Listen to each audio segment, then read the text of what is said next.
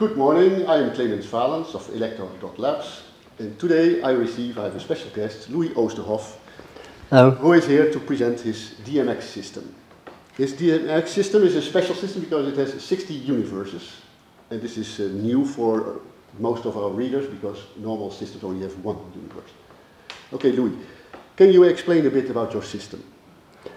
Well, my system consists of one PCB, as you can see it. It's made of the microprocessor and some drivers, so it's very easy to build, also for people who have not much experience with electronics. All the components can be bought in the shop for a reasonable price. It's about 100 euros or dollars or whatever.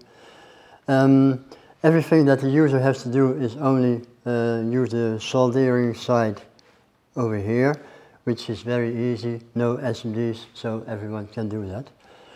You can see here 8 outputs and here 8 outputs, and I have made some software over here where you can send the information from the computer to the DMX fixtures. And the special thing is that it has 16 outputs. Yes. Can you say something more about that? Why is it special? It's special because it's very rare on the market. Mostly you have only one universe, so that means one output. If you have a lot of money, you can buy one with about 4 outputs, and that's it. And maybe there are more, but I couldn't find them on the internet. This one has 16, so that's a lot of one. And it's very cheap. How many channels do you have now? Each DMX has 512 channels, so multiply by 16 is blah blah a lot. Okay, and what kind of, you have a small microcontroller here, what kind of microcontroller is that? This is a ready-made board from Microelectronics, and it consists of a PIC32. It's a 32-bit processor. Why did you choose that one? Because if you want to send all the information at the same time over 16 channels, you need a very fast processor. 8-bit couldn't do the job. Okay, but you could have taken an ARM processor? Yes, you could take a lot of brands, because there are a lot of brands. I have chosen for Microelectronics in the first place, because I already have a development system for them, and they have this processor ready-made, so it's very easy to use for hobbyists like me. Okay. And can you show us that it is really working? I mean, you have 2 lights here. They are on, they are burning. Yes. Can you change the color, for instance? I could try. As you can see here, I have made a demonstration program. All the universes are present.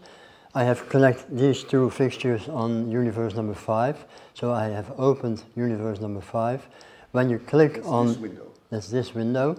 If you click on the right channel, then it pops up. And then you can here change the channels. You have to click this on, and then it's actually sending the information to the this fixture. Window controls one light. I hope so. You can see this one moving now.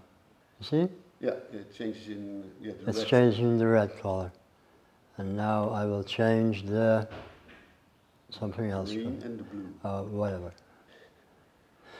You can change any channel you want, and it depends on the fixture that you have connected. What happens, of course. Okay, very nice. And you wrote all the software yourself? Yes. And what did you write this software in? Which programming language? You can see it over here, Visual C++. Okay, I don't think you can see it. Oh, you can't see it. Sorry.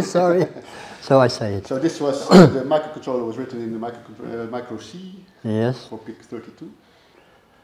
You've also brought the schematics. Maybe I can show them quickly to the camera. A sneak preview. Can you see this? So it's gone. Yeah, okay. For people who want to make their own software, I have created some sort of protocol. It's made of a lot of bits and bytes, and by just sending bytes from the computer to the microprocessor, you can change all the channels yourself with your own software if you would like that. You wrote the specifications for the yes. protocol between the PC and, yes. And the system. So everyone who doesn't like my software, he can write his own software and then use this PCB. Okay. I have put some extra output. That's a trigger output.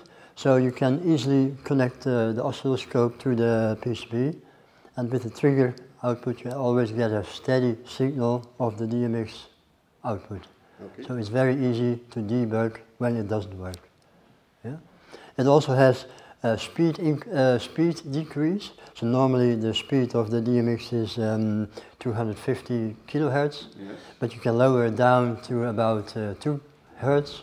So then you can connect a LED with a resistor and you can see the signal flashing in the LED. Okay. So even for people who do not have a scope, they can check the DMX signal. And the debugging is also controlled from the PC side? Yes, just in my program I have made a little part over here. Sorry, I have to close this first. Over here.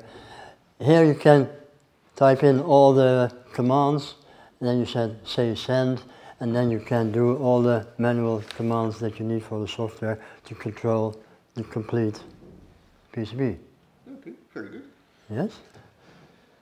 Okay, well, thank you very much, Louis.